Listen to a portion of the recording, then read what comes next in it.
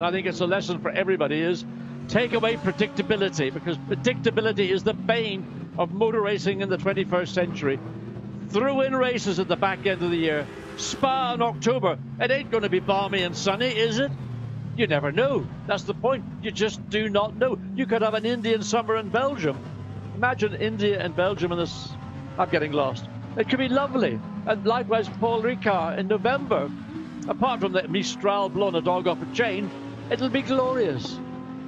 Bring it on, is what I can say. But right now we have to focus on this weekend. 3 races. You know, this year with the compacted format, we have 3 races in the opening round at Misano. It really means the drivers cannot afford any mistakes, because if you make a big enough miss to damage your car, it can have ramifications. You may not even do all 3 races, which would be disastrous for your championship challenge. We've seen 3 races at Misano, 3 races here in Barcelona. What I like about a 3-race weekend is, let's get rid of some of the practicing and the stuff that doesn't actually make any difference to the outcome of a race. Let's have racing. Let's go racing. Now, a car that really looked so it was going to go race. This one, the Lexus, it took 2 of those 3 pole positions, but it's had a really up and down season since then. Running in the Silver Cup class with Thomas Neubaur and Aurelian Panis, took the Silver Cup win last time out at Zandvoort, but the pace, we've seen the car, John, it's just gone top. That doesn't mean anything particular. That's the first car to set a sensible flying lap in a coolish practice session, pre-qualifying this is, building up towards qualifying later today. But the car has looked good all season, but yet to really deliver in the pace that it's had at the various points. I think the core ingredients are in that Lexus. It is a very, very good car. Good chassis, well balanced, got a horse of an engine. And once the team get their head around it, it's taking a year to work the way through. It's in the Silver Cup category anyway. So technically, it's not a car that we would anticipate challenging for outright victory. But who's to say, actually, this pairing, they could take victory in any one of the events this weekend, one of the 3 events. Now, Dries van Toor knows he's got an awful lot on his plate this weekend, sharing with Charles Weerts. They lead the championship, but I'll just go back. It's 52.5 points up for grabs this weekend. Their tally at the moment is just larger than that, 60.5. So, you know, slip up, don't score in one race, and any of your rivals behind could really move in, move past. So Dries van Toor knows he's got to deliver. Well, Bruce, just think back 2 weeks ago to the race, the second of the 2 races in Zandvoort, when the driver change was being carried out. Before the car came off the jacks, the rear wheels were spinning. And that was a penalty, a 30-second penalty. It was going to be a drive-through, but because it was within 3 laps of the finish, the team opted to take the second penalty instead. A simple little error. You could have a draggy clutch. That could cause the wheels to spin. You may not have made an error yourself, just something that was beyond your control. All of a sudden, the whole dynamic of that race was changed literally in the blink of a clutch pedal. No, entirely. And I mean, it was a swing of, doing the maths here, 13.5 points. Had they had those extra points, they would be sitting really low. And the team that missed out, Mauro Engel and Lucas Stoltz here this weekend, despite having missed the last round, they're only 6.5 points down. It's let them back in the gate. Who was missing from Zandvoort because he was on duty in the Nürburgring and rained off 24 hours. Raffaele Marciello, stunningly quick this morning. Wasn't particularly impressive yesterday, but stunningly quick this morning. A 1:44.9, 1.3 seconds faster than Albert Costa, who had just gone quickest of all. Literally on the same lap, the Mercedes was a few seconds behind. So we're seeing times rapidly changing, but more importantly, picking up space. Here's a car, here's a driver, and here's a brand that I would expect to see at the top as well. Yeah, Kelvin van der Linde sharing with Riachira and Tomita. They've really been a good pairing, but a bit up and down the season. They've taken a win, but they've also had some less great results. But last time out at Zandvoort, van der Linde very bold in that second race, diving into the lead, but unfortunately straight into the gravel as he challenged the Lamborghinis. But I think what we're seeing in this session, John, first flying lap so-so, and then a huge improvement for the second. We saw this in the previous session this morning for the Formula Renaults. It takes a while to get the heat into the rubber. Of course, the teams are praising all of that situation. That's Belgian Audi Club Team WRT. Now, the Lamborghinis, early in the season, they're a bit up and down, but they filled the front row. So Emil Frey Racing, they're really getting to grips with these Huracan. But Costa has been outstanding in terms of, certainly in qualifying, that 1 lap speed that you need to get to find yourself on the front or second row. Albert Costa, if we think back to Nürburgring at the start of that race, then Likewise, the start of the race in Zandvoort. That was an endurance race at Nürburgring, a sprint race at Zandvoort. Very, very combative young man is Al Costa to his American friends, but Albert to his Spanish friends. Yeah, well, it's good to be transatlantic, John, but he's on home ground this weekend, so obviously extra pressure on him to attack and perform. But they're coming on strong, 7th in the championship, but 3 races here this weekend, plenty of chance to atone. It's all about just doing a good, steady job at the moment, building up and knowing what you're going to do when it's warmer, hopefully this afternoon, hopefully dry, qualifying. Hopefully dry, we'll wait and see. In the meantime, Dries van Thor just pops up into second place in the Audi, but he's still 1.2 seconds away from that absolutely blinding lap by Raffaele Marciello in the 88 Mercedes-Benz. Do you reckon they said, Raffaele, give it a couple of laps, get the heat in the tyres, and he missed the thing about give it a couple of laps because that was super quick. Mad Panda Motorsport, they're in the mix big time. And Ezekiel Perez Compact really enjoying his move over to Mercedes, but in 19th place out of the 21 runners. I would think, looking at the time that the 88 Mercedes recorded, he had to be on a new set of rubber, or certainly a very fresh set of rubber that has enabled him to just literally be 1.2 seconds quicker. Chris Froggatt having a great season. Sky Tempesta Racing in the Pro-Am class, really enjoying his pairing with Eddie Cheever. And they had a sister car out in events, Jonathan Huey and Giancarlo Fisichella, but just enjoying good form. Chris Froggatt, you see his time, this isn't a representative time, this is him just building up, and in fact, getting that lap out of the way because he's building up to better ones, a little bit loose. You can see it was a lap in which he wasn't really trying to push too hard, running a bit loose, but Raffaele Marciello way clear of Dries van Thor. Albert Costa, we've seen him Matthias Drudy, a driver that John and I really think is an individual indeed. He's been picking out the pace through the course of this season. They're a really good attacker. Car 108, that's the Bentley that came second in Zandvoort a few weeks ago. Hugo Chevalier and Pierre-Alexandre Jean, a pair of French teenagers. And it was always the green Bentley we're looking for early in the season, but they have really started to find form for CMR. Good to see it. Yes, and I think quite often we see Bentley not particularly far up qualifying and pre-qualifying. They cannot. The tyres get the heat in, but certainly that time from Raffaele Marciello. You see his teammate Timo Bogoslawski listed at the top of the screen. Obviously he's just taken over the car, but very quick. But car that's really going well, John. AF Corsa, Andrea Bertolini, he knows Ferraris, forwards, backwards, sideways, and has really formed a very good pairing in the Pro-Am with Louis Michiels, but they're not at the top of their class. They're still chasing some way back from Sky Tempesta, but you know, wins could come their way this weekend. So they're in 9th place currently, so nothing in the first sector, improvement in the second sector, so remains 9th on a 147.305. 147.291 actually is their best lap. That was the previous lap. Still the 88 Mercedes, that's really amazing time set by Raffaele Marciello, and I imagine you don't find that amount of time over your opposition just by skill alone. There had to be another factor. That factor's got to be rubber and there's got to be grip, and he used the tyres to their best effect on his first flying lap, and that time is still standing by over a second to the next competitor, Albert Costa in the Amiral Fry Racing Lamborghini, and then Dries van Thor in 3rd place, Matteo Drudy 4th, Kelvin Landon into 5th, and then the second of the 2 Lamborghinis in Ricardo Feller in 6th position. Yeah, Ricardo Feller in this weekend for Norbert Siedler.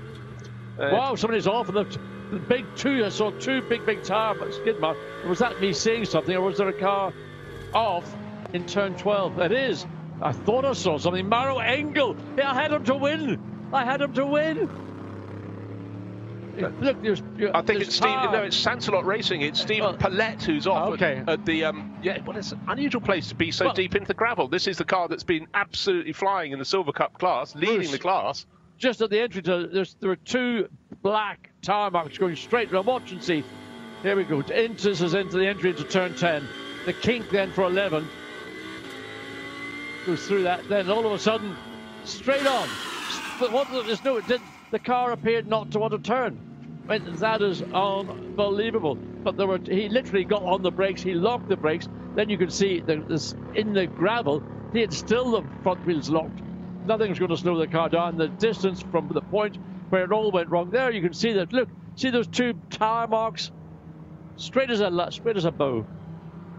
Well, down in 50th place was actually just picking up his pace, like a lot of these drivers, just building into the session, but it's now time lost. Yeah, red flag. So that car will have to be returned to the paddock, and also I hope there's no damage to the Tech Pro barriers. I don't think he hit them particularly hard, so they shouldn't have been compromised in any way. As you look at the 25, Saint-Aloc Racing Arthur Rouget and Christopher Haase. Again, a car that always slides under the radar. Well, that was the car that was tipped into a spin at the start of the second race, and yet worked by the Bentley right the way back up the order. A really strong run. Again, we're going to be looking at top speeds at various points at the end of the straight, and Ricardo Feller, new to this Sprint Cup for 2020, and goes top ahead of the driver we're looking at now, Christopher Haase, 270 kph. And Timo Bogoslawski listed as third, but I think that time was that speed was probably set when Raffaele was in the car. And I think the programme there is to give Timo as much time as they can in the car. Rafa's gone out and said, yeah, it's quick, in that annoying fashion, got out, having a coffee, and handed over to Timo. But Bruce, that this is so typical of Barcelona. The track is very weather conditional. So you go out at the beginning of a session and you go on a fresh set of rubber, you nail your first flying lap, and that's probably the lap that's going to take the remaining part of the day to get back to. So we see the Saint-Aloc Audi being pulled back, the 26 car, Stephen Pellett, Simon Gachet. Strange. I'm trying to figure out. At this point here, he lifts off, puts his foot in the brake, and nothing, and he's just locked, and the car just doesn't want to turn. Yeah, he was turning the wheel, but the front wasn't biting at all. Well, the snatch cable has actually detached itself from the back. I think it was a self-detachment, that. As we go back into the garage, the Elmina Frey garage, Albert Costa. So Albert Costa have been running well in the session, but just to really reiterate, John, the form of the Lamborghinis picking up big time. They were third and fourth in yesterday's practice times, but already the best time from Raffaele Marciello is nearly 1.5 seconds cleared the best of yesterday. Yep. Nelson Panciatici shares the metallic green CMR Bentley with Jules Gounon, flashes of speed, but as yet this season, their best result, third place in the opening race, but I look at my results charts, 2 non-finishes really does hurt their championship push. There's Jules Gounon. Yes. Normally smiling, but he's hiding the smile behind the mask, of course, today. We've got 10 actual individual rounds, but it's over 5 weekends. So we've had Zauno, where we had 3 sprint races in one weekend. We've got 3 sprint races here to finish the sprint championship. So everybody getting ready. So the track has gone green, and maybe some are getting slightly caught out. They didn't anticipate the track being ready for action just quite so quickly. So the 26 Audi has been returned to the circuit. There's it driving in back now, so we'll have a little hard to see through Mad Panda. Can you imagine trying to look through Mad Panda? No, but I think actually what was happening, that Axel Jeffries had sort of finished his stint earlier than planned. So Ezekiel Perez compact, we saw him running in from the back of the garage there, was probably not planning to be in the car for another 10 minutes, but now the car was automatically brought back to the pits during that stoppage. So time to change around. 1 hour and 2 minutes to play, still plenty. So I just want to reiterate, John, yesterday the best time set by Oscar Tunjo in the Top Sport Mercedes. Now, are we seeing any damage on that front? Just maybe the left front of anything. Certainly the initial impact would have been on the nose, but on the left side more than the right-hand side.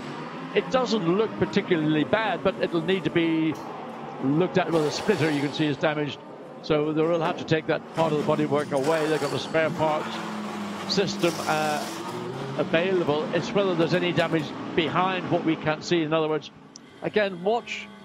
So through turn 10, then accelerating, listen, turn 11.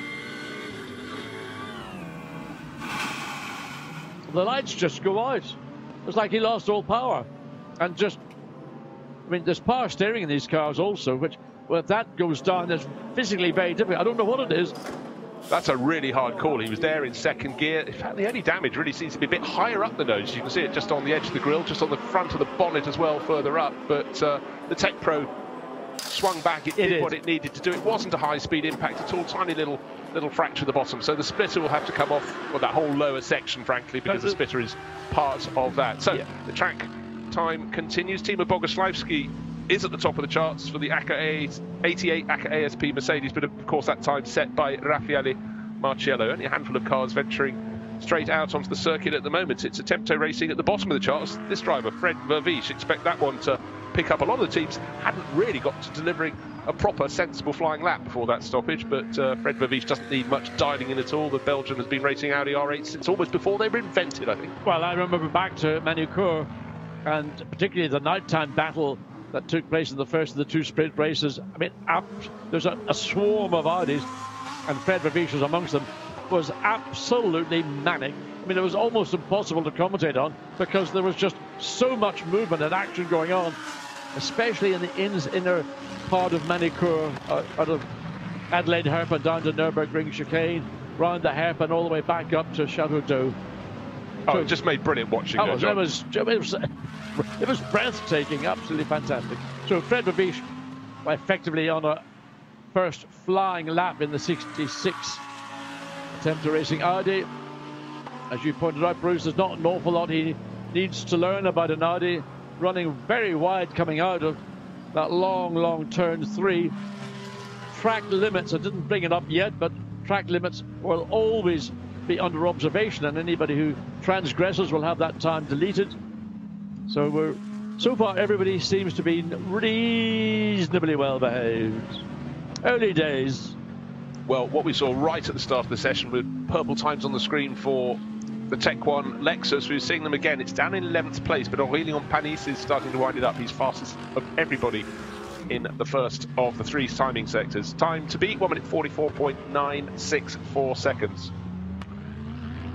Waiting to see how Fred Verviche did improve his time, but he's still at the bottom of the charts. He's picking it up again this time, but with large margins. When your middle sector you gain 1 1/4 seconds, you know your early laps have not exactly been representative. Well, this is really, I suppose, his first flying lap since the track went green after that momentary stop to retain or to remove the 26 Santa Loc Audi.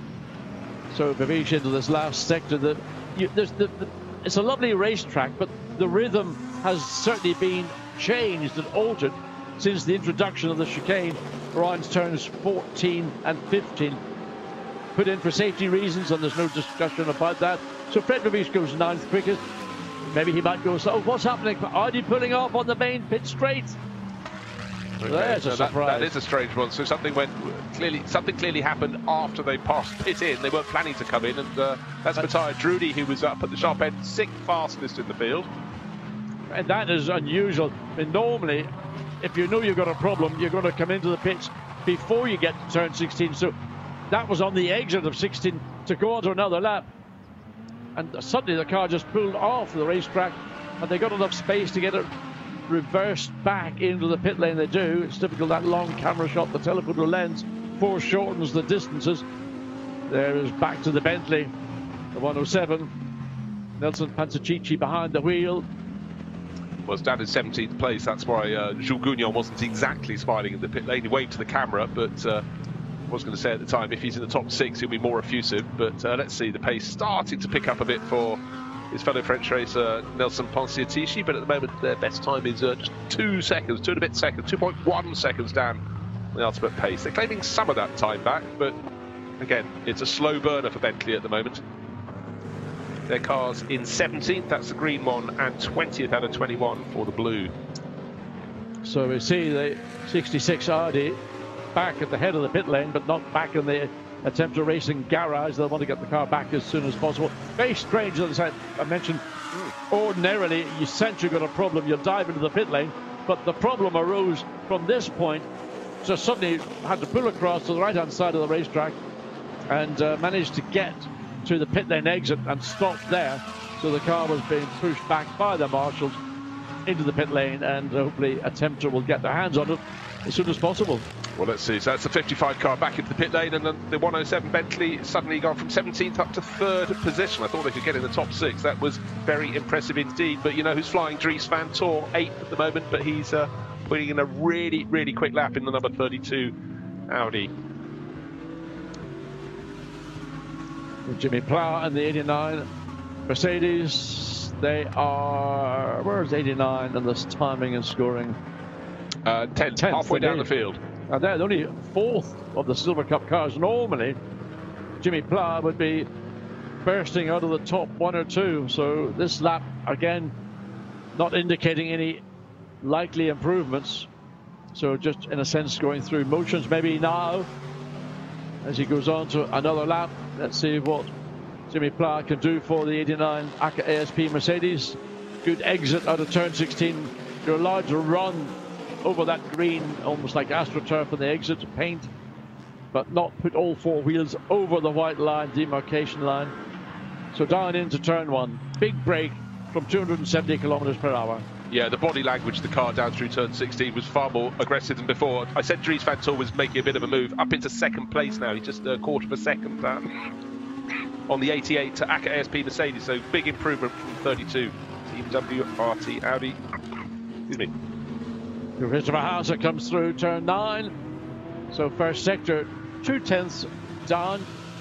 Car currently in 3rd place. So Audi have dragged themselves into the top 6. They've got currently, in fact, the Owega brothers have now rounded out the top 6 with 6th position. So a good job, Silver Cup car again. Yes, in fact, that lap for Joseph Owega, which is the younger of the 2 Owega brothers, puts it just ahead of the next Silver Cup challenger into 2nd in the Silver Cup class with Aurélien Panis. I said the Tech Speed, the Tech 1 Racing Lexus was picking up the pace, so that's up into 7th place overall. Christopher Haas winding up, and the new face at Emil Frey Racing, Ricardo Feller, 4th fastest, and he's just put in the fastest first sector of anyone, so the pace is really starting to move. But what they're doing is only still catching up with that 88 AKA ASP Mercedes. Raffaele Marcello in the garage, Timo Bogoslawski out on the circuit, but that car still at the top of the timesheets. But it's good to see.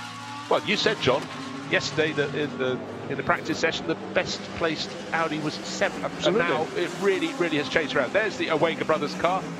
Still learning as they go through this season. Tracks are new to them, but they really are being much more consistent. They're learning their form. The speed has been growing, but it's the consistency they've been finding, which is vital. And I think the time that they've recorded, currently 6th quickest, is a very good indictment of what they're doing. They're putting on another set of Pirelli rubber.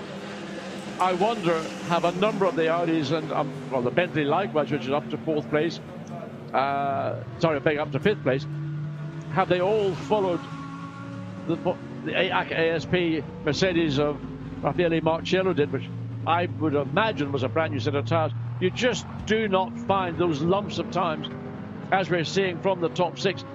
Magic. It isn't magic. It's either phenomenal bit of driving. Well, everybody's more or less at the same level. It's got to be from those little round black things. You might call them donuts. You might call them tyres. But it's, tell you what, they are the thing of anything in a race car that will make a difference to a lap time. It's a set of tyres. So the Lexus comes into the pit lane, 7th fastest, series of good laps from Aurélien Panis there. His best time, 1:46.0, so he's 1.1 seconds down on the time, but still tops the charts. 1:44.964 seconds for the 88 AKA ASP Mercedes. Quite a few cars have actually already had their 2nd pit visit. We had that brief flurry when they came in during the stoppage while Stephen Pillet's Audi was recovered. That's still in the pit lane though, down in 18th position. Ricardo Feller, purple first sector, Bruce, up through turn 9, rides the curve on the inside, lets it run wide. A good, I mean, if he can control the remainder of this lap, he's in the middle of sector 2 right now, personal best. So all the good work that was done in sector 1 slightly reduced. Now he's got this final, more the technical area, the more mechanical side of the Barcelona circuit to Catalunya. So into turn 13, easy to overdrive it, keep it neat and tidy, then on the brakes, then use the curb, over the curb, then this exit into turn 16. You can see running the sausage curve on the exit of 15, and then through 16, just on the limit of what's acceptable. So is there an improvement for the 14 Lamborghini? No, stays the same. He's done done 45.5, about a hundredth of a second down on his previous best. Well, in fact, he's done 3 laps. Well, let's take a look at. He's still fastest at the top speed at the end of the main straight. Those times haven't improved. In fact, Christopher Haas is the one who's. Oh no, Aurelian Panis has moved in because Fella was at the top last time, but 270 kph. But that's 3 laps within a tenth of a second for Ricardo Fella. Stayed in 4th, edging his way closer, but consistency very, very strong. But don't forget, he's just joined the team this weekend. For the Sprint Cup, taking the place of Norbert Seidler, and you know, doing his reputation, I'd say, a fair bit of good today. I mean, if you're showing pace as he's done, you know, being in the car, not as a regular driver, just stepping in, that's impressive. Of course, there's also that sort of well, Oscar Tunjo's car was at the top of the charts in yesterday's practice, but the target then was 1 minute 46.2 seconds, and the Colombian at the moment way down the charts. Running the Silver Cup class for TalkSport, just the one TalkSport WRT car this weekend. The gunmetal and aquamarine livery number 2. Still makes that magnificent Mercedes rumble, still one of the evocative sounds of motor racing to my ears, John. It's quite visceral when you're trackside, you can feel it in your sternum. I mean, it's a massive motor, and it does a wonderful job as he goes into the pit lane, so this run has been truncated. And so number 2, Mercedes-Benz, remains 16th quickest, 147.5 compared to a 146.2, so 1.3 seconds away from this time, the best time from yesterday's session. I mean, frankly, throw a set of tires at it and you'll find the time. But he needs to find a bit more time than just a set of tires, because the quickest time still rests with the 88 Mercedes on a 144.9. Just under 0.3 of a second ahead of Dries van Thor, who would have wrung everything out of the neck. As we look at the young Belgian driver coming down to turn 10, he will wring every ounce of performance out of an Audi. If anybody can do it, I'm going to say, I've got to stop calling him young, because he's getting older by the day. He is. I think the hips, the knees starting to wake a bit. But really the thing about Dries now, he's got the sweet time out of these tyres, and this lap's a little bit down. But I think, again, he's also... in a race, you're not always out on new tyres, so you've got to be able to push them at the various points of their life, and that's what Dries is doing. Yeah, and it's back into the pit lane. Forget this, the whole scenario of Barcelona as a racetrack is it is hyper tyre sensitive. So the new tyre in ideal conditions, which they pretty much are right now for a quick lap, you get your one really good fast lap. Thereafter you get a drop off, then you get a period of stability. But what you don't want to do is use that set of tyres unnecessarily and run around and try and flog them, you know, get a time. Your one single hot lap on a brand new set of tyres is never going to be matched once that tyre's completed that first flying lap.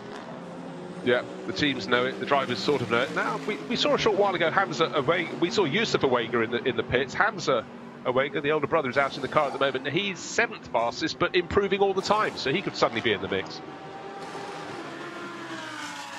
But we saw one of the Audis going off earlier, and the driver was Stephen Paulette. He's down in the pits.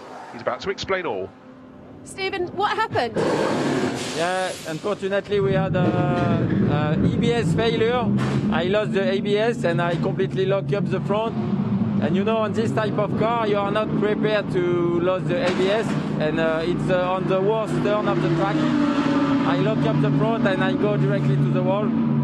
It's always shame, but it can be worse. We can repair for Caliph, and the most important is to solve the trouble. Is there a lot of work to do now to repair the car? Is there a lot of preparation? No, it's okay. Honestly, it can be worse. It's a low speed corner and it's only body. It's not a structural problem.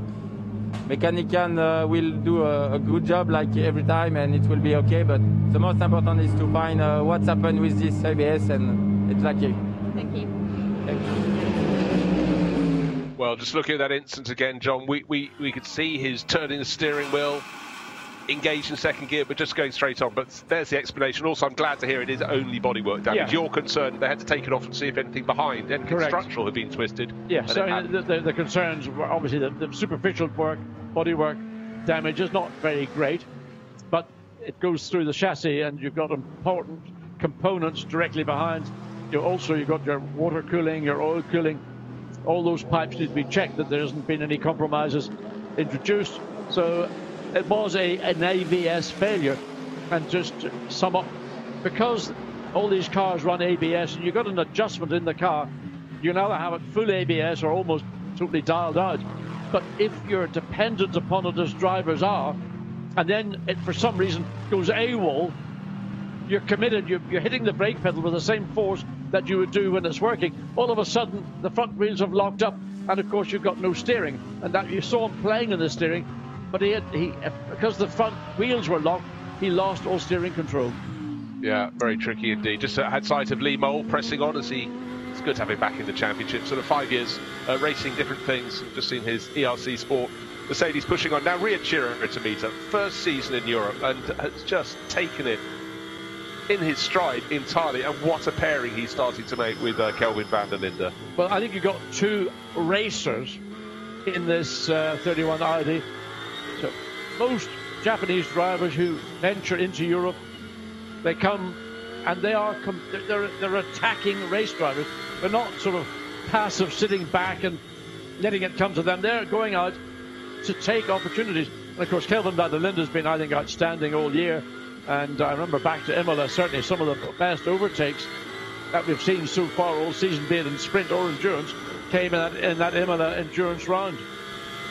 I must say, talking of Japanese drivers, I was delighted yesterday when they announced the 56 car entry list for Spa 24 Hours to see Kamui Kobayashi coming over to have a crack. And of course there's one factory Honda as well. Kobayashi will be always entertaining, and I mean literally and metaphorically a character and personality, as well as a very exciting, visually exciting racing driver to watch. Now, a driver who had been waiting to move up to GT3 for years, been racing in the Lamborghini Super Trofeo, Axel Jeffries, a rare thing in international motor racing, a Zimbabwean driver, seems to be forming a very tidy Silver Cup pairing with Ezekiel Perez Complex. They're down towards the tail at the moment, but in fact Axel's going to move them up the chart. They're 19th out of the 21 cars, but his sector times look as though they're an improvement on one timing screen, not on another, but he'll be picking up the pace. But for Axel, this is a bit of a dream, and he's now really starting to go well for the wonderfully liveried Man Panda Motorsport entry. They took victory at Misano, do you remember, in the Silver Cup class, which was on their debut as a team, so that was a big deal. And for Axel, stays in 19th place there, but very close to the car's previous best, so I expect next time around he'll pick it up. So there is the 66 Audi. It is currently, surprisingly, down in 11th position. I wouldn't have anticipated. Normally Fred Verviche would have that car slightly further up. It's Nicolas Schola behind the wheel right now, but I would have expected to see that car further up, certainly inside the top 10.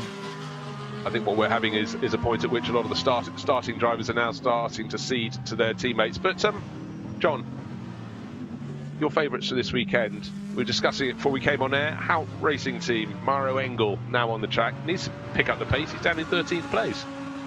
I don't think it's a reflection on the performance of the car or of the drivers. I think they're no doubt going through a load of the work, because these are three 1-hour sprint races, and they're different parts of the day. So that I would assume that they're doing homework, saving as much of their new rubber as possible for when they consider it's going to be important. And that will first of all be qualifying this afternoon for race 1. Just quite interesting to see the pace. We've seen Fred Verviche out of the 66 Tempo Audi. Now it's Nicolas Scholl. But, looking back over their season, Scholl's only 19 years old, so he's one of these early converts to GT cars. They've already picked up a 4th place this season. And so, really interesting times as you see these new faces coming in year out. And if you don't pay too much attention to who they are, you then get caught up and find they're 18 and 19 years old. They've done a couple of seasons in something like Formula 4, for example, and they get into this, and some take to it like a duck to water. And I'd suggest that Fred Verviche is a very, very good teacher for Nicolas Scholl at the moment as he gains experience. I would imagine that Fred Verviche could almost be his dad. I could scroll back and check. Let's see, possibly not quite, but maybe with a run-up. But in fact, also just checking, it wasn't Formula 4, it was GT4. So Nicolas Scholl, not a single-seater convert. He started 2 years ago in GT4. Natural progression into this, but yes, it's still a big jump. Oh, what am I seeing in the background there? Shades of grey. Indeed, I'm not quite sure of the 50 which one that is. Somewhere in the spectrum, John. But yes, it certainly was a a dark grey and black car coming down the start for the straight with dark grey clouds in the background. So it's almost as if we're in October, John.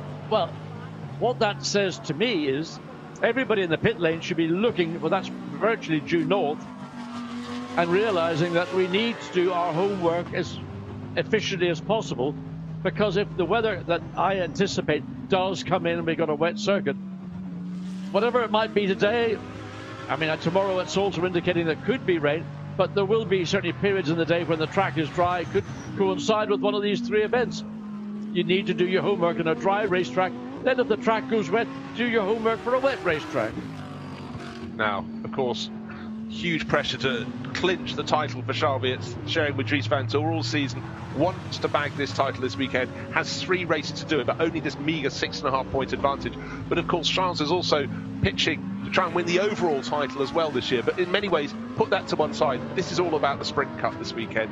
It's about making sure they start on the front row. We know how busy the first few corners at Barcelona can be. So absolutely in everyone's mind as Charles suddenly slows. Yeah, it's backed out of it. Well, his lap time isn't represented. I mean, the thing, difficulty at Barcelona is because fundamentally everybody's so closely matched in terms of their qualifying lap times. So we're going to ride on board with the young Belgian as he comes through turn 16. Goes on to the straight, runs out to the very limit of the racetrack. But, you know, when you're 18 years of age, does he care? No.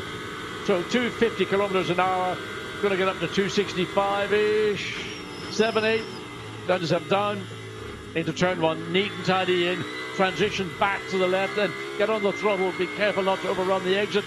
Here, long turn 3, and the balance of the car is that what the rubber, the grip you're going to get from your Pirelli tires, but open up the exit of the corner to get the best exit speed, then big brake, heavy brake coming into turn 4, early entry and make your apex, then the car gradually feeds its way out to the exit, then we see the curve, then a short sprint down to turn 5, a horrible little corner, it falls away, Bertz gets the nose of the Audi in, ideally, you can see the yaw of the car coming off, he ran the car right out to the edge of the track, through 6, then this quick 7, this is a really tricky off-camber 7, then back over the sausage curve to the right, up the hill into camp, so turn 9, come on Charles, nail the throttle here my son, get on with the program.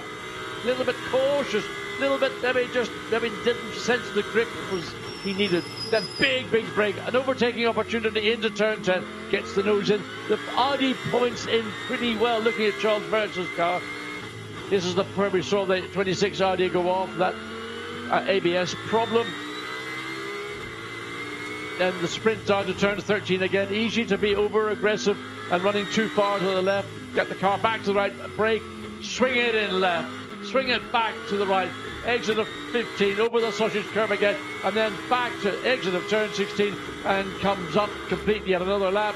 Currently in second place, let's see where this lap is. A 1:45.2 was his previous, or that car's previous best. This lap a 1.6 seconds down, but on tyres that have done a number of laps. Yeah, the interesting thing, John, great lap to watch him through, was having turned through turn 5 with that dropping exit, how he had to be really brave. The car was running wide and the nose needed to start turning left for that downhill king. But first and third sectors on that lap were improvements. Now a car that really needs to find some improvement, I'm sure they're confident, is this one. Hout Racing Team got a fantastic livery coming up for when that competes in the Spa 24 Hours in a couple of weeks' time. But right now, the orange and black back on the track. 1:46.9 is their best lap. 1:4, that's 2 seconds. It will take a little bit of change. No concern for Mauro Engel and Lucas Stoltz. They've been racing as a pairing for years together, and they can deliver. But right now, they've got to work through the programme. They also would have seen those big grey clouds and thinking, will we be having rain for the second half of this session? Who knows? I suggest not. I think what we're looking at is a weather front coming in. I think it has yet to actually sort of land on the racetrack and then deposit whatever amount of moisture is in those clouds. So I've always had confidence in this driver pairing, and for me it's one of the best balanced driver pairings in all the GT World Challenge Europe, powered by AWS, getting it all in. So this combination is, to me, the sleeper over the 3 races to sweep the championship. Right, turn 9, John. We know that's a critical corner. Campser, top of the hill, fastest speed. Oscar Tunjo, that car was fastest overall yesterday. Maybe this is where they found their advantage, at the top of the hill, that crest, that wonderful one, where you were saying, get on the programme to Charles Beers, get on that throttle. Well, 160 kilometres per hour through that, 100 miles an hour at the apex. And there's a corner, it's quite a steep incline up to turn 9. And you have to anticipate the apex. You turn before you see it. By the time you wait to see it, you're going to miss it. So 160 kilometers per hour. So down into turn 1 comes the number 4 Mercedes. Good track. Now, Lamborghini, how are they going in terms of pace? Emil Fry Racing, Mikkel Grenier's taken back over from Ricardo Feller. Ricardo put that in car number 14 into 4th place. It's now moved back to 15th with Oscar Tunjo. Just mention the driver's name and he responds and goes 4th fastest at TalkSport WRT. But Mikkel Grenier, Ricardo Feller, the Swiss teammate, joining this weekend. Norbert Siedler not here in Barcelona. And these Lamborghinis, they took pole for both of the races at Zandvoort last time out, including one going off into the gravel, if you remember, at Shea-Black, and being brought back to the pits and then getting pole for the next race. So they clearly got very good setup when they're on the black stuff. Yeah, Emil Frey has really bonded with Lamborghini. They now represent the brand in the sprint events. So down through turn 5 into turn 6, then the brake and this off-camber left, which throws the car way out to the right, and then you've got to struggle to get the car back. And you want to really avoid that sausage curve because it's there as a demarcation. You don't want to run over it. It puts impact and load into the suspension, a shock load into the suspension. Though down the hill into turn 10. This used to be a very bumpy approach into turn 10. They seem to have managed to smooth out. Used to see a lot of alternative line, certainly approaches into it. Then this final sector where you're coming through, never ending, 180 degrees in effect. It is turn 12. Then the little quick flick into this final revised part of the racetrack. 13 then over the curve. Well, not this time for Grenier. So is he staying out? He is going to stay out.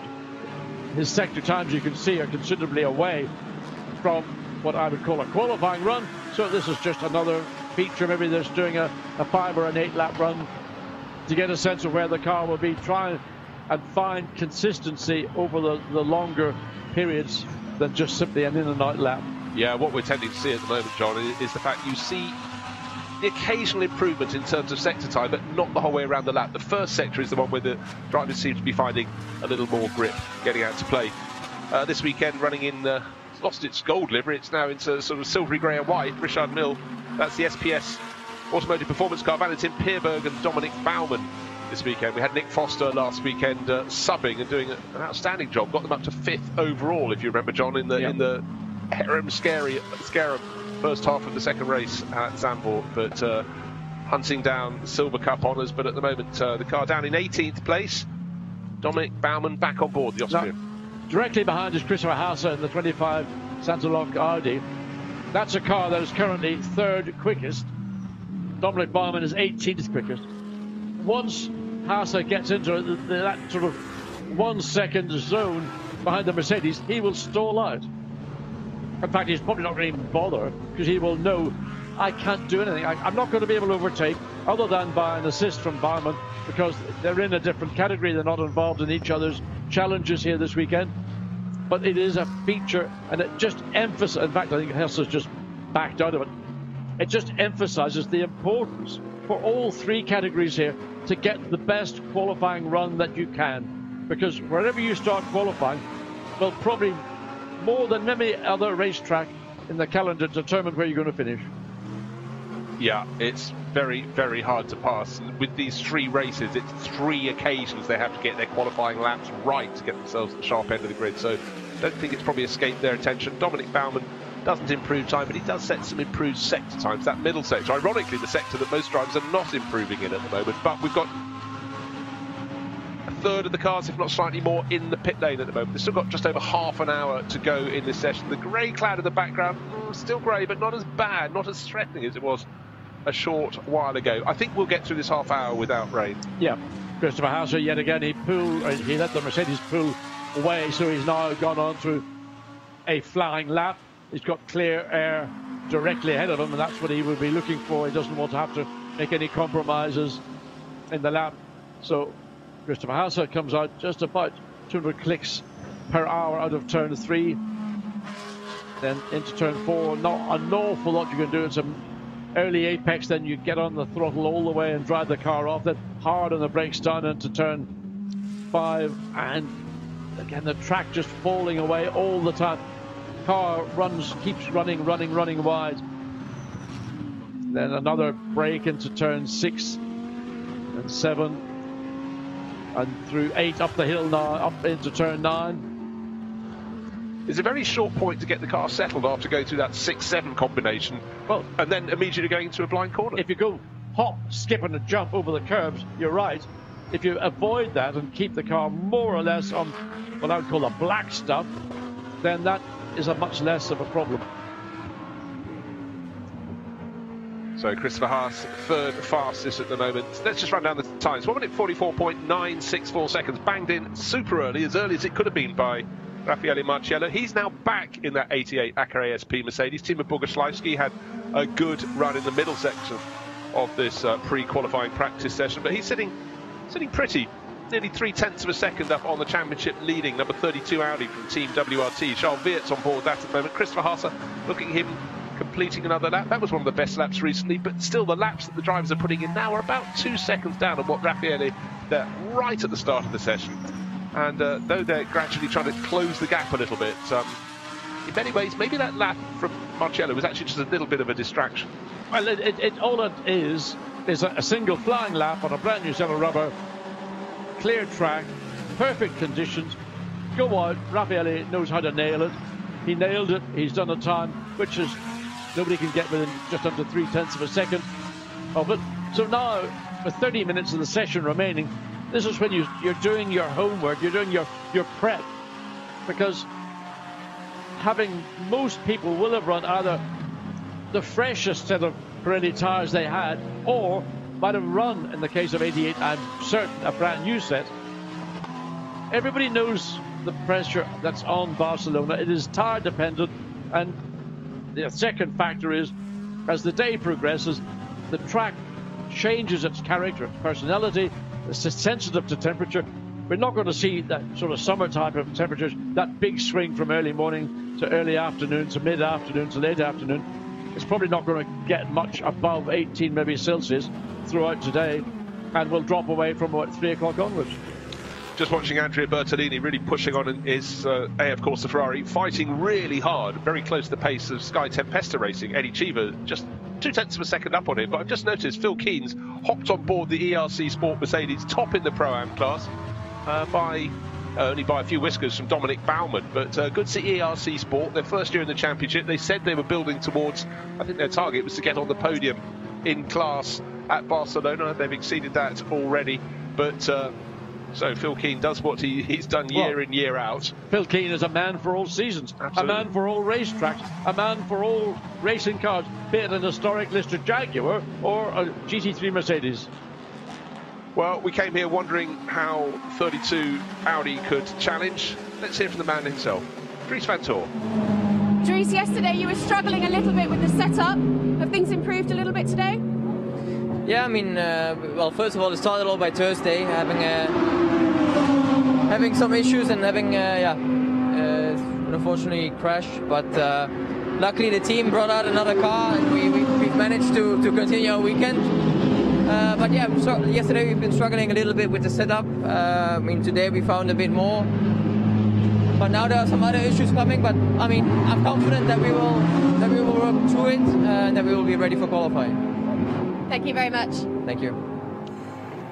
Well, that sends the eyebrows up. How to start your potential championship clinching race meeting, damaging a car, requiring another to be brought down from Belgium. That wasn't the work of a moment. That's no, but I'll tell you what is impressive is that WRT not only have they got a vehicle available that they can just push the button, throw it in a transporter, drive all the way down across Europe, all the way down to Barcelona in the space of probably less than 24 hours.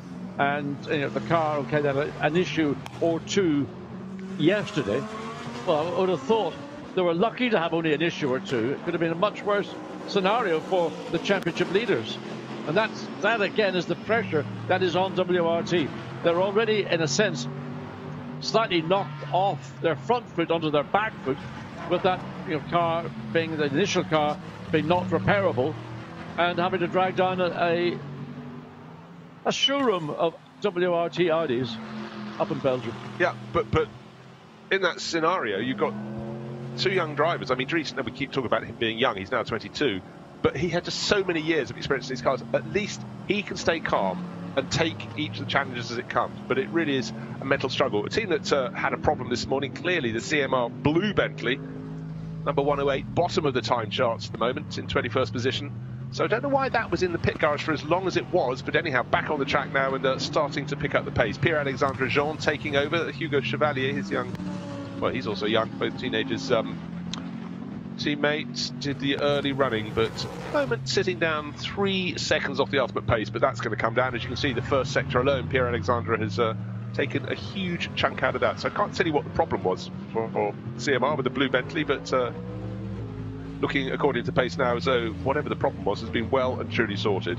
Well, they're certainly on this lap, they're seeing significant improvements by the time they came through second sector. Now this final and more technical sector, so he needs to maintain, and it's at this part of the lap where every lap the poor set of tires goes, spare me, and all you can do is just drive through it. So let's see, 21st quickest, slowest of the 21 cars. So this ought to see the Bentley move up into the top 20. It does, into 17. There we have it. That'll be the first step, and they'll be able to pick off a few more, I am sure. But it only moves one place behind the HRT Mercedes, still biding its time, working through its programme in 16th overall. That's the car second in the championship. But another factor, John, is the fact that these Lamborghinis from Emil Frey Racing are more and more in the mix, and this could work both for and against the challenging 32 Audi of Dries Vanthoor and Charles Weerts. If he can get that between him and the HRT Mercedes on the grid, that would be a massive job done. And the Lamborghinis want to be in the front of the grid. They've shown they can do it. But remember, we've got 3 events, so your scenario could play out 3 times this weekend, or not at all. Whatever. It's one of those factors that we're going to have a qualifying session later this afternoon for the first of the 3 races. It'll be a late afternoon race. Temperatures will be back down again. Whatever's coming from the sky, we don't know. And then we've got a qualifying session tomorrow morning, 2 qualifying sessions tomorrow morning, and then a race in middle morning, and then a race at the back end of the afternoon. So it's covering the entire spectrum of what you're going to get for your weather forecast. And Timo Boguslawski back behind the wheel, according to timing and scoring. It was Raffaele Marcello in, out, in, out, in. So Boguslawski going to get another run, 24 minutes on the clock remaining, and he's back in the pit lane. So has he done what he has to do, or has he decided he doesn't like what he's been given and he wants to change it? Right, go to the end of the main straight, drive as hard as you can, and do remember to turn into turn 1. So 270 kilometres an hour.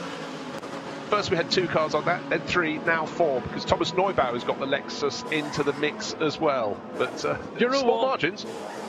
I don't want to see 4 cars doing the same speed, because it means they can't overtake. I want to see big differences. I want to see somebody doing 280 kilometres down the straight. The car might be a dog around the rest of the racetrack, but I tell you what, down the straight it'll be mighty. Well, more chance these days if you have a car that can't handle too well. If you've got that chicane, if it had been the original sweep around the top of the hill and then onto the main straight, you wouldn't have a hope. Right, Sky Tempesta Racing, they've had a hope everywhere they've been.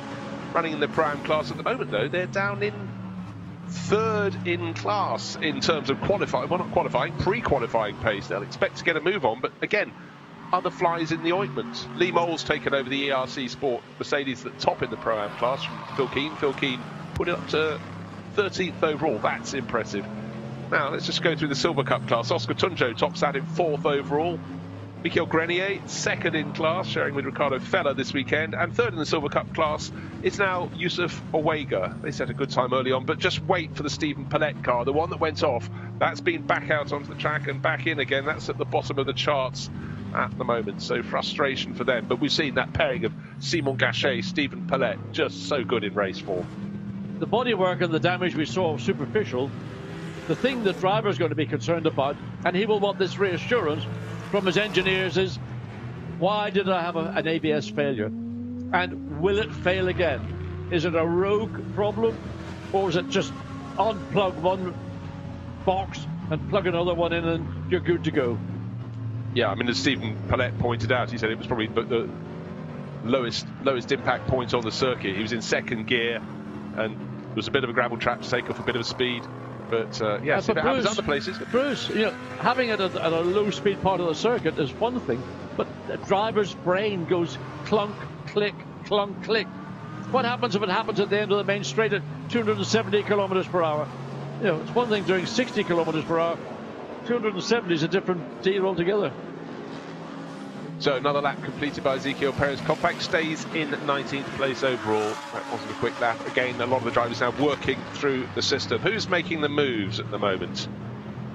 In fact, look at the timing screen. Nobody is advancing. We might get some quick times right at the end of the session, but I think you're seeing, well, as we saw with that number 88 ACA ASP Mercedes in and out of the pits, just made its 7th pit visit. They're working through a program, John. Well, I think sitting here with my sort of thinking hat on, why is the number 4 Mercedes, Lucas Stolz, Maro Engel, only in 16th position? I could say a number of things, but with 20 minutes remaining, I suspect we might find the number 4 Mercedes at the sharp end of this 21 car grid before the checkered flag comes out. And as you say, that just bangs in its fastest second and third sections of the lap, still down in 16th place, keeps on sliding back a little bit, but I think maybe next time around we'll see it into the top 10. Now, the 163 Lamborghini, that's the second of the Lamborghinis in terms of lap times at the moment, in 6th place behind the sister car, Mico Grenier in the sister car, well, that's 5th. Gap between them, 0.149 of a second. And right now for the 163, being pedalled by Giacomo Alto.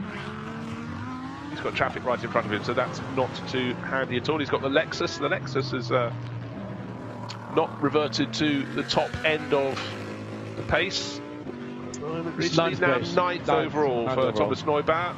Setting okay times around, but not lighting up the screens at the moment. But for Giacomo Alto, Italian teenager, denied a really good run in the first race at Zandvoort when he set out for, do you remember, John, 1 lap too long, and he had a right rear tyre explode on the start finish straight, the result of, left rear tyre, of just going on too long on where the tyres on the track that was drying all the time. I think it was maybe compounded by other car setup issues, and in fact we're running on a bank racetrack. The last turn at Zandvoort is a bank corner, and if you're running, let's say, a little bit too much camber in the rear on a bank corner, you put a lot of load onto the inside shoulder of the tyre, and I would imagine that might have been a contribution, maybe not the total reason, but certainly a contribution as to why that tyre was so strikingly shocking watching it happen. But I must say that the improvements at Zandvoort, Hugenholz box, I thought was absolutely fabulous with the new bank that worked corner. The other one, the one on the start finish straight, it was great that we were the first International Series to try it, but it didn't lead to the overtaking manoeuvres that we may have expected. I've given it a lot of thought, as some of our mutual friends and other commentaries do, that the corner prior to the Arie Luyendyk, that's where the banking should actually be beginning. So you go into it, and then you should have two bank corners onto the main. Then I think you might get side by side, because coming through that penultimate corner didn't give you a chance to get close to the car that you might want to challenge, and therefore it was very difficult to use the banking to any benefits. Did look spectacular before the start of the race when there were 2x2 around the banking there waiting to be released, but I think I'm probably with you on maybe bank the penultimate turn at Zandvoort. Right now, here we are at Barcelona. They haven't changed the circuit for a considerable amount of time, and all the drivers know that come the race, overtaking is very difficult indeed. Cutting a corner a little bit there for Valentin Pierberg, kicking up the dirt. He's second in the Pro-Am class at the moment. Still, the ERC Sport Mercedes, the top of that particular tree. I don't know quite why Pierberg needed to do that, and there's no benefit in cutting a corner that acutely. But anyway, it kicked up a lot of dirt on the inside of the corner, and he continues on his happy way in 14th place. So we've seen the two Bentleys, and the blue one really started to fly. Let's hear from one of its drivers this weekend, Pierre-Alexandre Jean. Pierre, you've just got out the car and you looked very animated, like you're struggling with setup in some way. Yeah, the team is pushing hard to try and give me the best car possible. We are working, we are trying something. So maybe this time on new tire, we pushed a bit too far. But you know, in free practice, we are here for this, to push, try something. So yeah, I think the car will be good in quali. What is it exactly that you're struggling with? So, yeah, what is it that you're struggling with? Yeah, for the moment we're a bit struggling with the rear, but I think it will be set for the quali. We don't know if it will be a rainy session. We don't know, but the car is fast on any session, so I don't worry about that. Thank you very much. Thank you. So again, the perpetual struggle at Barcelona to get the sweet spot on your tyres, and there was quite a lot of questioning there, wasn't it? We don't know. Well, I think, trying to drag it out of a driver, what the problem is to the world is not actually what you're paid to do as a driver. You just sort of be very vague. But if you've got a car that the rear end is unstable, either under braking or an entry to a corner, it's the thing that every race driver hates, is not knowing if the back's going to snap and bite you. So consequently, you're slower on the throttle, slower on the steering wheel. You have to settle the car, get the car, whether you do it by aerodynamics, or another way of doing it is take some of the rake out of a car, which is another form of aerodynamic tuning. So put the center of pressure in effect slightly more to the tail of the car, which then makes the front end a little bit more inclined to wash out. It's a balance, and that's why drivers talk about a car's balance. Well, let's see how Hugo Chevalier is balanced around this lap. He just got through some traffic, John. Take us around this lap. He'll hit nearly 270 kph before he starts braking down for turn 1. Take us from here. Okay, into turn 1, you make a fairly gentle turn in, because you want to maximize here turn 2, the exit, and then get yourself positioned to come into turn 3, a long corner where you're building up speed all the way through. Car runs very, very wide mid-corner. Look how wide he's coming out of the exit of turn 3. Almost 4 wheels off the racetrack. Early entry into turn 4. Again, you release the car from this point forward to maximize your exit speed, get the car straight, get to the right-hand side of the racetrack. Then this off-camber downhill, turn 5. I don't know any racing driver can say he's really ever felt he's grabbed turn 5 and got the best out of it. Then into turn 7 and 8 again. Watch the curbing on the outside, that sausage curb you can see there. But GT3 cars, they ride it. They've got suspension, which is not quite as stiff. Up to turn 9. Most exciting corner on the racetrack. Big commitment. If you've got the grip, it's wonderful. If you haven't got grip, you think, oh, I don't want to do this again. Hard on the brakes, down into turn 10. You've got to be precise, neat and tidy, not overdrive. If you start overdriving here, it'll all go away. And particularly at Barcelona, this part of the racetrack, you can have purple in the first sector, purple in the second sector, and it'll go just that sort of nondescript beige, which is the worst colour you could get on your timing and scoring. Turn 16, line it up, let the car run free on the exit, and all you can do now is just push the throttle pedal through the firewall and try and go a little bit quicker. 17th, and what was the lap time? We didn't see a lap time, in fact. 1 minute 48, so okay. 1 and a bit seconds down. He did actually improve in that third and final sector, but Hugo Chevalier a little bit blocked by traffic just before that lap. But it's interesting here, they put new tyres on the car. That I thought was an interesting point from Pierre-Alexandre Jean. It's an interesting point, and they didn't appear to benefit. Oh, but why are the wipers? Don't tell me it's not raining already. It wasn't meant to rain until we got to, well, at least midday. So Charles Viet sweeping around in second place. Still that time set, almost feels it was before the start of the session, so long ago, by Raffaele Marciello to top the charts. Yaka ASP 88 Mercedes in the pit lane at the moment, but sitting on that advantage of 0.282 of a second over this one, the Charles Viet Dries Van Toor 32 Audi bouncing over the curbing there. We can't see from the commentary position whether it is raining or not, but either Charles Viet has inadvertently flicked on the wiper and hasn't noticed it, or there is but there's nothing that is obvious. Normally you get from certain camera angles, you can see when rain has begun. There's not an awful lot of that windscreen. Charles, you're wasting energy. Turn the wipers off. It's not listening to you. Now we know. And it's not, you could say, is that a movable aerodynamic device on his windscreen? Well, you can put it out there, John. We'll see what happens. But let's see. So again, so first gear through that scratchy chicane, and then even less acceleration because diving into the pit lane. So what have we got left? 12 minutes in this 1 hour and 20-minute session. Interrupted briefly when Stephen Paulette went off earlier with that very strange failure, ABS failure, up into turn 11, turn 12, into the gravel. Car was quickly withdrawn, but hasn't been back out onto the circuit. Still fixing the bodywork. The car that's top in Pro-Am at the moment, ERC Sport, new to the championship this year with their Mercedes. Lee Mole are rumbling around the circuit at the moment. The car's just faster than the other Mercedes in the class, the SPS Automotive Performance version. Time set by Phil Keane, but Lee Mole doing the driving at the moment. So again, just reuniting himself with this circuit that I think the last time he was probably here in full anger was probably in the BMW Z4 he used to race all those years ago, back in 2015. Well, that's going back a long time, Z4s. But making his way down 250 kilometers per hour, 250. Well, he's on the brakes fairly early into turn 1. You know, the quick and the brave will be late in the brakes, and that's sometimes why you see certain high speeds in coming into a braking zone. It doesn't mean they got through the corner cleanly. It just means they were very quick at the point they got on the brakes. Yes, it's maybe small recompense if you don't manage to negotiate the corner. I was quick on the way in as your token offering back to the team chief. I mean, that's very useful information for a team. Yes. They really appreciate that. Back. Yeah. So, 1 minute 44.964 seconds was the fastest time, is the fastest time, hasn't been challenged since the start. We had Dries van Tor close into just over a quarter of a second from the ultimate pace.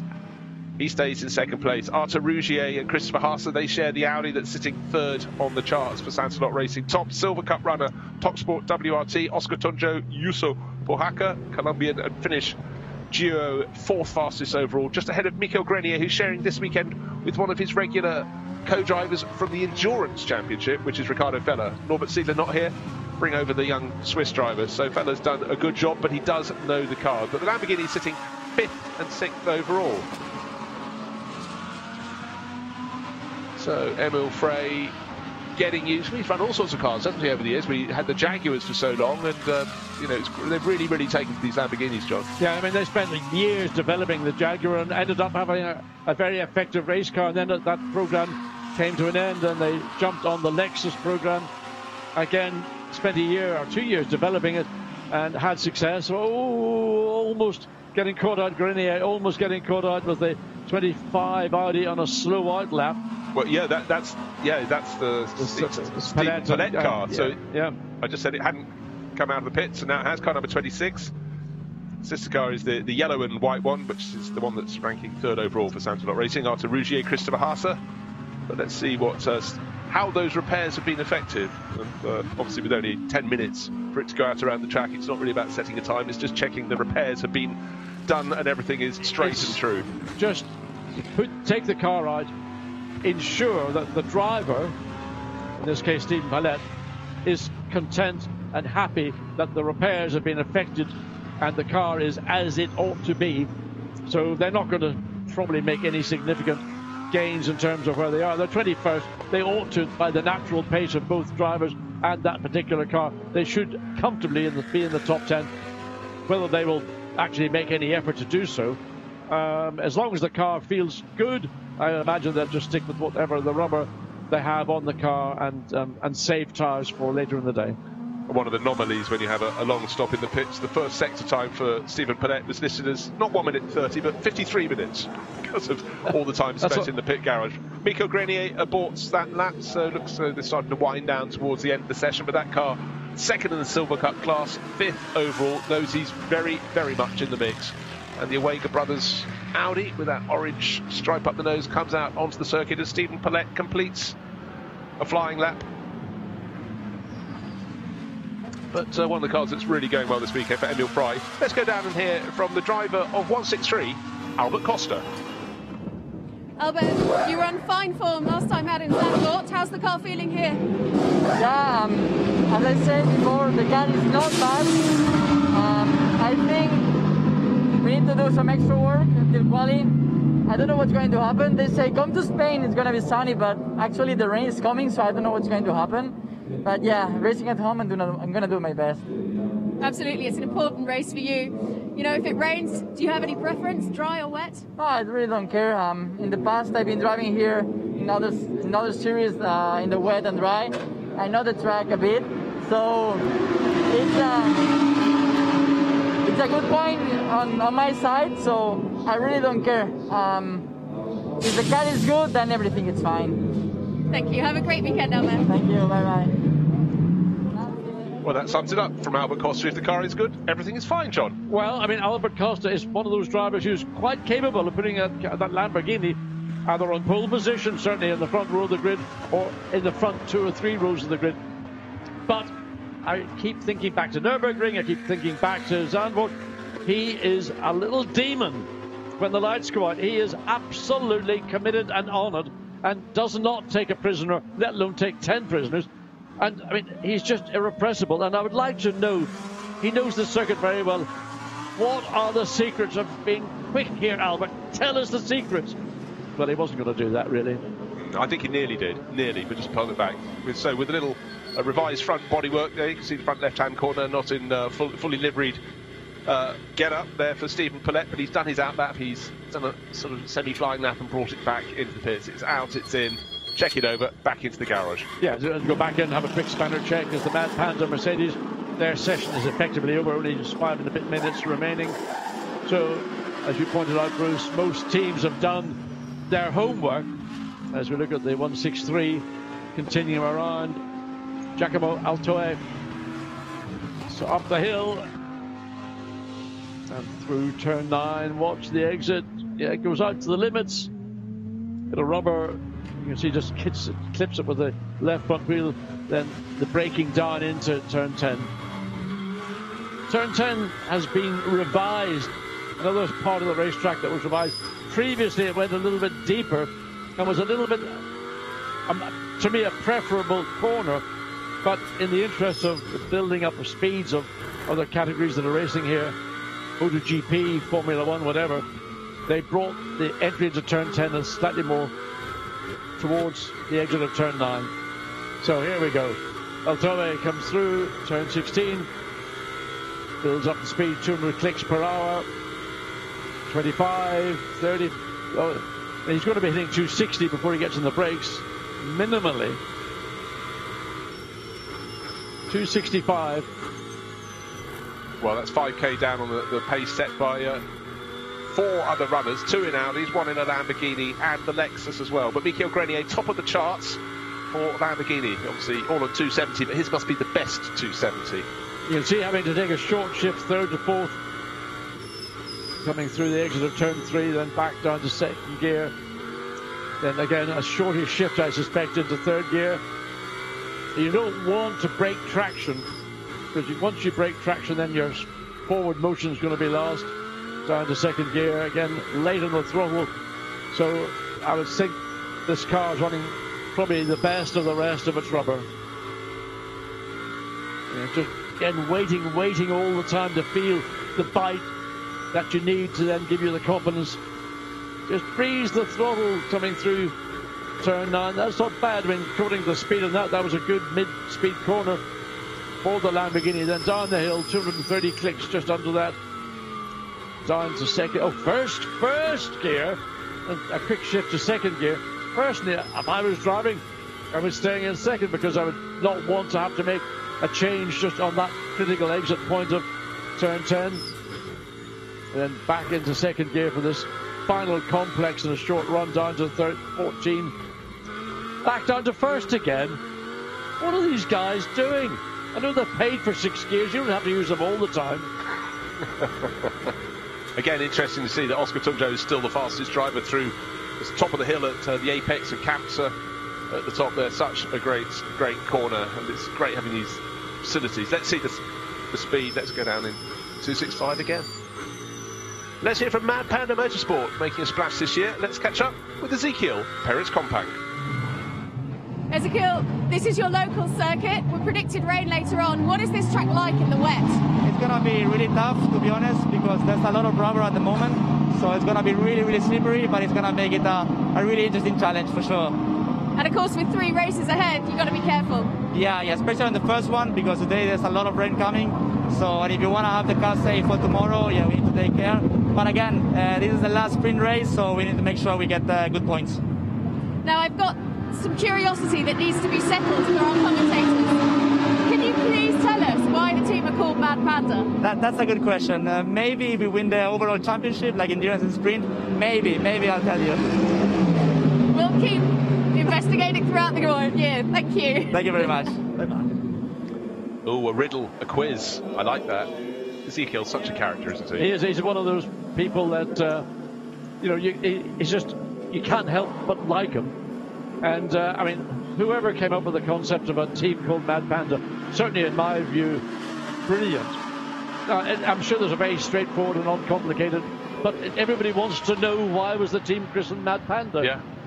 It's sort of very much the way a lot of Japanese teams pick a name, like Good Smile Racing and so on and so forth. But it's a riddle to us, and we still haven't got to the foot of it. Maybe, just maybe, we'll find out on Sunday. The trouble is, what it means, whatever the name is Japanese, is something very logical. It's just that maybe the literal translation into English seems a bit strange to us. Perhaps. So Stephen Paulette still pounding around, still bottom of the charts. He, at that 53-minute time in the pits, came out, did an outlap, came in, but again, he's just running it down. The clock has just under a minute to go. 1 hour and 20 minutes of practice. The last practice ahead of qualifying almost at an end. And if you want to know when qualifying is, the cars go out at 12:50 local time. And actually, we've suddenly got a driver who's about to improve their lap time by the looks of things after a really long pit stop. Tommaso Mosca, that 55 Audi, do you remember it got pushed into pit exit? It stopped on the start-finish straight with Matteo Drudi on board. Again, that's just a way of investigating, is the car fine before we go into qualifying later on. So T teams have had a struggle. One, this number 26 Audi from Sansalot Racing. Clearly that seems to be working okay. Here's the corner, turn 11, turn 12 is where it went straight on. Got around it this time, so that has clearly been fixed. But it's just being sure all is fine ahead of qualifying. I mean, it's a case of slowly, just go through the motions. There's nothing to be gained. There's now, the flag is out, checkered flag we can see there. So this session is over. In fact, Stephen Vanez decided just bring the car in now. There's no benefit to be gained from another final lap. We need to know, we found out what we needed to know as the 55 continues around. So Tommaso Mosca, he got greens on that last sector, all 3 sectors in fact, didn't improve his overall time. The best time this car has done so far this morning is a 146.417. Well, he's pressing on this one. I don't know whether he's taken the checkered flag or he got across. No, he was ahead of the checkered flag. Okay, so this is a pucker first improvement in the first sector, but look, he's 8 tenths of a second down on the ultimate pace, and now he's bring it in. There's no benefit to staying out. But he's not taking any prisoners. Runs a little bit wide, going into the first part of turn 12. So maybe he is going to compete the lap and just get a. But you can see on the second sector, I'm 2.3 seconds down. So why he would want to continue, I don't know. But well, he's going to do so. He's going to finish the lap. So maybe the team feel that last changes that they made to the car, they want that information. 10th position, so he takes the checkered flag, the last car on the lap, and those keep referring to the weather. We anticipated that weather earlier in the session, confirmed by Ezekiel Perez Compact. We're going to get maybe not biblical levels of rain, but quite a lot of it. Well, right at the start of that session, the 88 Mercedes went out on the track. Raffaele and Marcello did a lap. It was fastest. Raffaele fastest there in that session. You've got to be happy with that. Yeah, I mean, it's only free practice. It's nothing important, but the car felt good. I think the lap was not pretty bad. So I mean, it's a good start of the weekend, but we will see when it counts. And of course, the conditions could well change for the next session. Yeah, I mean, I'm not doing Q1, so it's more about it's more for like teamwork problems. Tomorrow looks like dry, so for Q2, Q3 should be okay, but I mean, it's the same for everyone, so we have to adapt. Have a great weekend, thank you. Every element counts. Look, new streamlined Raffaele Marcello. The hair is gone. just doing everything to get that fast time. I don't want to say it, but it sort of begins with slap and finishes with something else. I mean, it's an aerodynamic haircut. But it's typically laconic. Raffaele Marciello asked about qualifying. Hey, it's not me driving. It's Timo's problem. Tomorrow it's dry, so I'm okay. But we know when he gets in the car, that switch is flicked. So WRT very much in the mix. The number 32 car, second on the track this morning. And again, for Dries van Tor and Charles Weerts leading the championship. Absolutely critical. They keep staying at the top of any time chart. So that time by Raffaele Marciello, 1 minute 44.964 seconds. The car then just pounded around the track with his Timo Boguslawski. Raffaele went out again. Dries van Tor, Charles Weerts, really well-balanced pairing in second fastest place. And Arthur Rougier, Christopher Haas have been threatening a top result all year. This is pre-qualifying, but third fastest shows they're right in the mix. And top of the Silver Cup class, Yusuf Pohaka, Oscar Tundra, they were fastest of all in yesterday's practice session, so they're coming good right at the end of the season. Ricardo Feller on board this weekend with Michael Grenier, showing the Lamborghinis are in the mix. They're 5th and 6th fastest. The best of the Bentleys, the better of the Bentleys.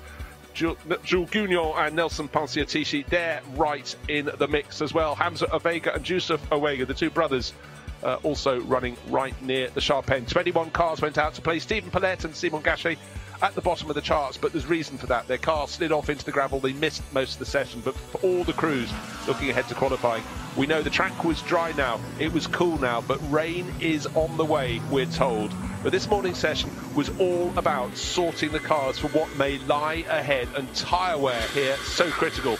And unfortunately, ABS failure there put Stephen Paulette through the gravel into the Tech Pro barrier. That was up at turn 12, back to Sabadell. Session was stopped briefly, and then drivers had to run out to get into the second part of the session. Then Matthias Drudy pulled off on the start-finish straight. The car was recovered. That only just got back out in the final moments of the session. Track got a little busy in parts, but one car definitely keeping its powder dry. The HRT, the Hout Racing Team Mercedes, comes here second in the championship. Only 16th at the end of that session. Such a technical circuit. Big overtaking in the start-finish straight. The Tech 1 Lexus blasting past the Mad Panda Mercedes there. And still that time from the 88 ASP Mercedes at the top of the charts. The two Bentleys always trying to move up the order. There's Hugo Chevalier flashing the lights in the blue CMR Bentley. Number 32 Audi went into second place with the championship leaders. Little drop of rain, and that could be a big factor later on. But it was the 88 Mercedes, Raffaele Marciello, who was the class act this morning.